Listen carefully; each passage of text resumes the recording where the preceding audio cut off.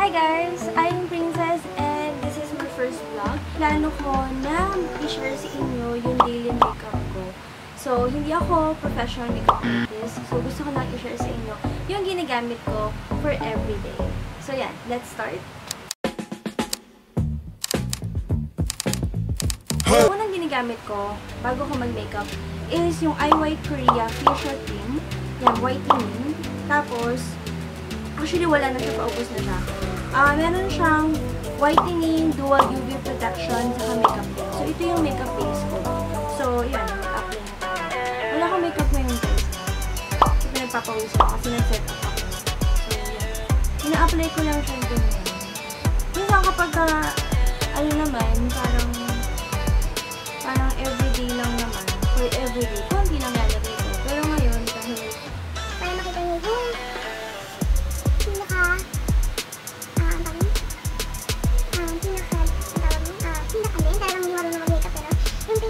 itsura niya.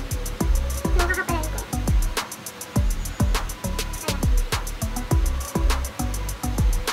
Ayan. Yung pinaka-base ko or yung primer ko.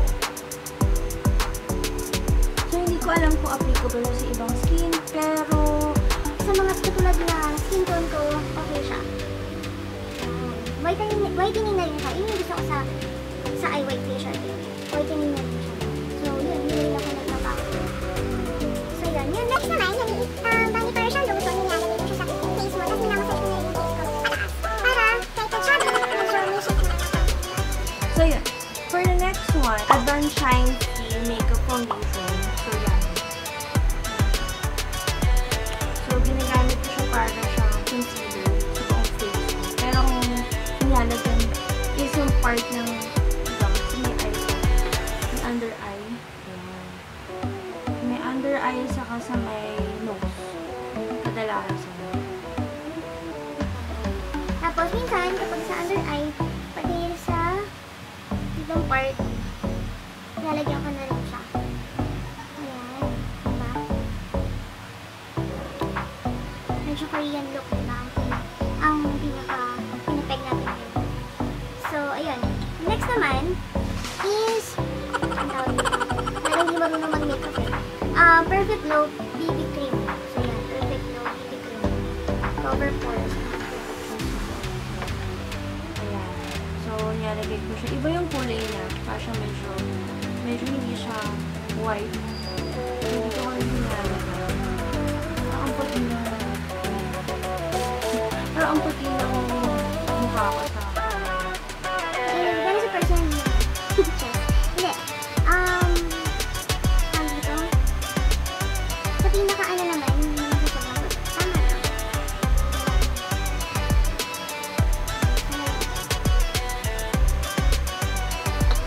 Tapos, nakamadaldal, sorry. First time eh. Tapos, ang gagamitin ko for this one, kasi talagang gusto ko talaga i-emphasize yung pinaka-dark ko dito eh. Kasi ito lang naman yung dark sa akin. Kasi yung part na nose dito. So, gagamitin ko yung Ashley. Yung pala, yung ginamit kong brand for BB cream is ito, Ever Balena. Yan. And then, isang Ashley. So, nagtitipid-tipid tayo ngayon, kaya ito naman yung pinaka-araw-araw ko brand. Ayan. And then, meron ditong Ultra Smoothing Foundation. Ayan yung next. So, i-apply ko na siya. Yun din sa pinaka-baba na ko.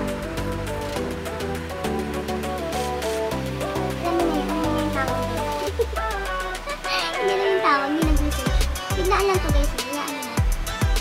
Kita nyo naman yung difference na baka naman. Parang may alcohol ko. So ito parang nakaka-cure siya ng temporary na skin flawless. And then, after nyan, dumadiretso na ako sa aking eyeshadow. Hanggang sa meron pa kasi. Ito kasi medyo sticky siya. So parang lumapat na yung eyeshadow. So, ito ginagamit ko yung brand ko. Nawala niya eh. Nawala na yung BYS ata. BYS. Ganun ba? BYS ba? Perfect. Pero ito yung palette na ginagamit. Tingin nyo kung anong palette yung dati ko ginagamit. So, ito grabe. Glittering lang siya na parang white. Yung gamit ko. Tapos, ito yung second.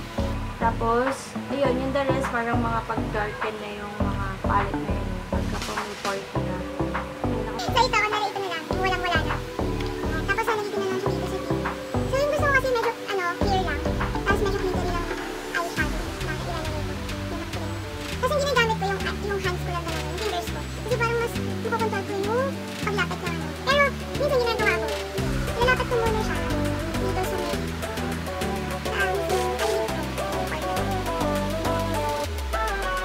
tapos makakasya na kami ng brush. So yung brush hindi naman ito, kadalasan talaga pang-build lang siya. So nalalagdag ulit ko na. Tapos i-blend ko lang siya. Video na ako. I-blend ko lang siya. Hindi yung gusto kong diba? Sobrang simple lang. Parang ilapat mo lang. Hindi yung gusto ko. Tapos anyway, next, hindi ako marunong mag-kilay. Pero I will try my best na mag-kilay dito sa video natin. So mag-kilay ako. So yung kilay lang ng ganyan.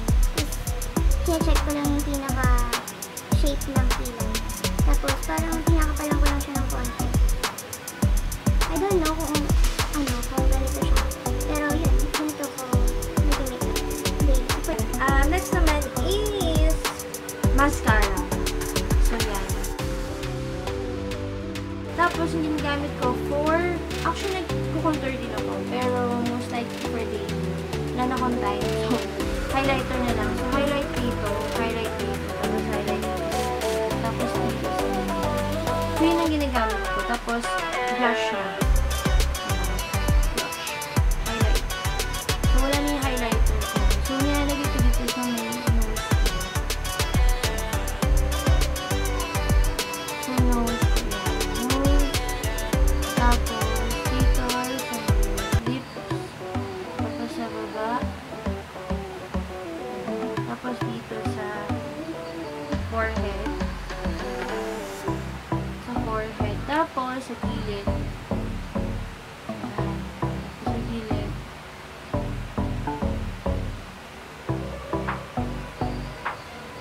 Para pag natamaan ng camera, pakita. Pang camera siya. So, yan. Nalapat ko na. Pagtapos ko patuyuin yung mascara ko, yung nagka-curler na ako. Mura lang to.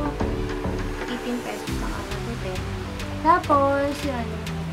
Thank you kay Ate Day sa gift na to. Sobrang sweet na to. So, magagamit ko talaga siya.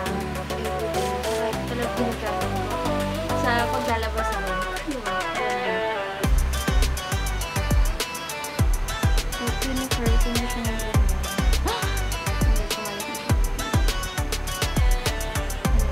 Meron akong dalawang blush. Itong Sonia. Tapos itong glittery naman. Ito medyo to. Hindi siya glittery.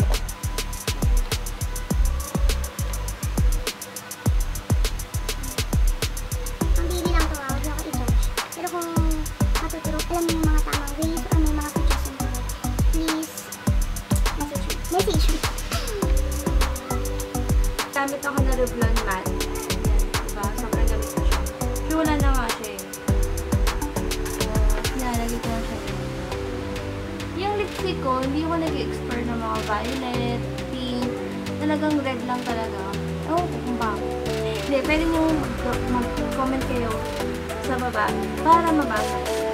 And, or di kaya kung naniyak kayo mag-comment, message na ako.